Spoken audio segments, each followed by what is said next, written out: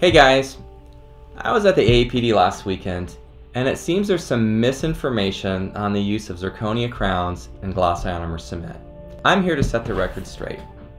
It is apparent that the competitors are spending a significant amount of time ensuring that the lecture schedule is chock full of spokespeople for their product.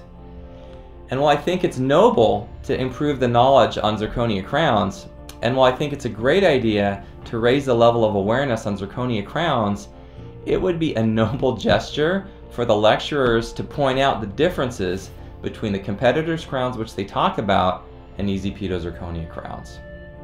EZ-Pito zirconia crowns are designed to be used successfully with any cement, especially glass ionomer. Why?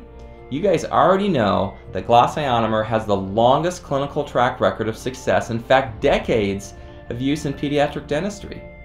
It's biocompatible, it bonds and seals like crazy to wet dentin, it's ideally suited for subgingival dentistry, and you guys are already used to using it. It's sitting in your operatory right now. Don't believe what I say? Just look at some of the research out there. There's years of research to support what I'm saying. So with all these great things about GI, why is it that the competitors are saying that glass ionomer is not a good cement with zirconia crowns? Okay, here it is in a nutshell.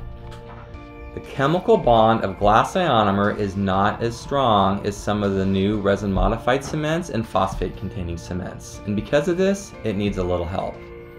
Glass ionomer cement meet Zerlock Ultra. Zerlock Ultra is our patented feature that has so much mechanical retention that it ensures you will never have a failure between the cement and the crown, no matter what cement you use.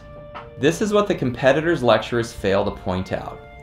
Because their crowns lack the internal retention of Zerlock Ultra, you need to have the extra step of a try-in crown, and that's why they're recommending using special cements.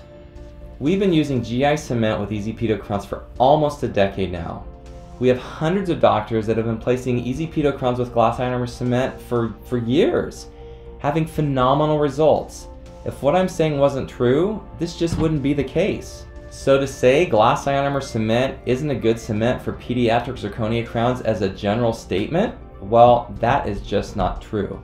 This is the information that I'm talking about.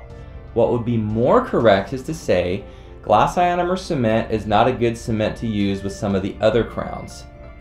At EZ-Pito, we're not a large company with endless money and power to romance speakers to promote our product to no end. We're dentists just like you, and we want the best product to care for our patients and to keep things simple. That's it. That's it. That's it. That's all I have to say.